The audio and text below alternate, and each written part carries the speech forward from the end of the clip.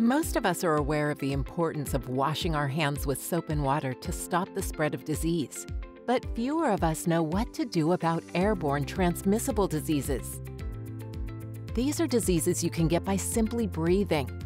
They spread through the air in small droplets and even smaller particles, which can stay suspended in the air over long distances and for long amounts of time. When healthy people breathe in contaminated droplets or particles, they can get sick. Diseases that spread through the air include Legionnaire's disease that comes from environmental sources, and many others that are transmitted from people, such as the flu, pneumonia, tuberculosis, measles, mumps, rubella, whooping cough, chickenpox, and the COVID-19 virus. Understanding how these diseases pass from one person to another is crucial for reducing the risk of transmission. When we breathe out, microscopic particles, also known as aerosols, are carried along in the exhaled air. These particles come from our lungs, throats, and mouths and are carried away into the room. Some of these particles are big enough that gravity pulls them quickly to the ground. But most of these particles are so small that they float around in a room for minutes or even hours. We don't generally worry about the particles we exhale unless someone is sick with a respiratory disease. When a sick person breathes out, exhaled air particles can contain the virus or bacteria that is making them sick. Those particles then float around in the indoor air for a long time. If a healthy person breathes in enough of those disease particles, then they could also get sick. The contagiousness of a disease depends on how likely it is to be in the exhaled particles, how long it survives in the air, and how much of it must be inhaled by someone else to cause a new infection. In some cases, this can be just a few disease-carrying particles. We know that the number of particles we exhale, and therefore the likelihood of disease transmission, depends on what we're doing. In general, we exhale more particles when we're speaking than when we're simply breathing, about 10 times more. The louder someone is speaking or even singing, the more particles they emit.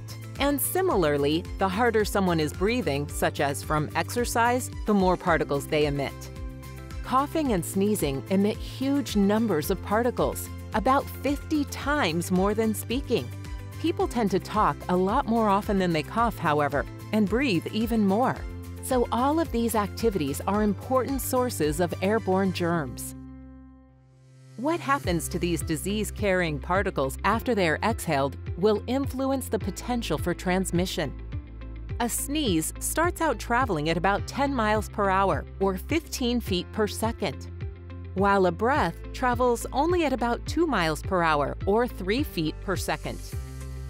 As this exhaled air, called a plume, moves away from us, it quickly slows down while also growing in size. In the end, an exhaled air plume only travels a few feet before mostly coming to a stop. At this point, the natural or induced air motions in a room will take over and mix the exhaled air around. Think of someone plugging in a scented air freshener. If you're across the room, you won't smell it right away. But eventually, the scent mixes through the air enough that you start to smell it. The time it takes to do so can range from seconds to minutes, depending on how fast the air is moving. As the air freshener keeps releasing chemicals and the air keeps mixing, the smell gets stronger with time because the scent is building up in the indoor air. Disease-carrying particles behave similarly, but since we can't smell or see them, it's important that we understand what is happening so we can reduce their spread.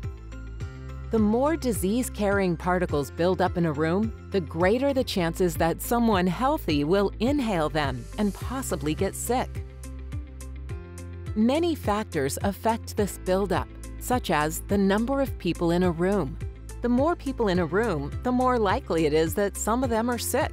A larger number of sick people in a room means more disease-carrying particles will be breathed into the air. The size of the room also matters. In a smaller room, the concentrations of exhaled particles, as with any pollutant, can build up to higher levels than in a larger space. Imagine a drop of food coloring in a cup of water versus a bucket. A larger room helps minimize the risk of disease transmission. However, if you just pack more people into a larger space, the benefits of the larger room start to decrease. A great option to mitigate risk is to keep the density of people in a space low, so the amount of potential disease-carrying particles per volume of air also remains low. We can also use the third R, remediation, to remove disease-carrying particles from the air and reduce, but not eliminate, the risk of transmission. Remediation includes ventilation and filtration. Ventilation brings fresh, new air into a room to flush out old air. Filtration uses filters and portable air cleaners to remove particles and other pollutants from the air. Both processes help keep the concentration of disease-carrying particles low. You can increase ventilation by opening windows and doors and by correctly using a good heating, ventilation, and air conditioning, or HVAC system. In California, requirements for minimum building ventilation rates are set by the California Building Energy Efficiency Standards to ensure fresh air is brought into a building. If a lot of people are sick in your community, then you might consider going beyond this guidance. For example, operating in the all-fresh mode, meaning bringing in 100% outdoor air. For filtration, it is important to install and maintain high-quality HVAC filters that are rated MERV 13 or above and ensure they are sized appropriately for the space. You can also use portable air cleaners inside a room for extra filtration.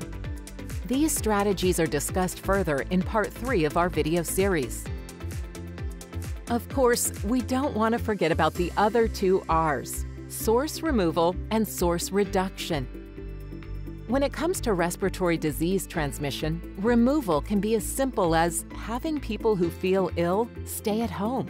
For some diseases, however, including COVID-19, people can be infectious even if they're not experiencing any symptoms. Source reduction includes encouraging the wearing of high-quality, well-fitting masks. Masks can reduce the number of infectious particles a sick person spreads to the room, although masks can vary tremendously in terms of effectiveness. In general, people should opt for the most effective mask available, such as an N95, or if needed, a KF94, rather than a cloth or surgical mask. Source reduction also includes recommending that people stay up to date with their vaccines, as vaccination is an effective way to reduce transmission. Overall, the risk of respiratory disease transmission is much higher indoors than outdoors, as smaller, enclosed spaces allow for more buildup of disease-carrying particles. By understanding the basics of how respiratory diseases enter and travel through the air, factors that affect transmission from one person to another, and strategies that can improve indoor air quality, we can reduce the risk of transmission in our indoor spaces and keep more people healthy.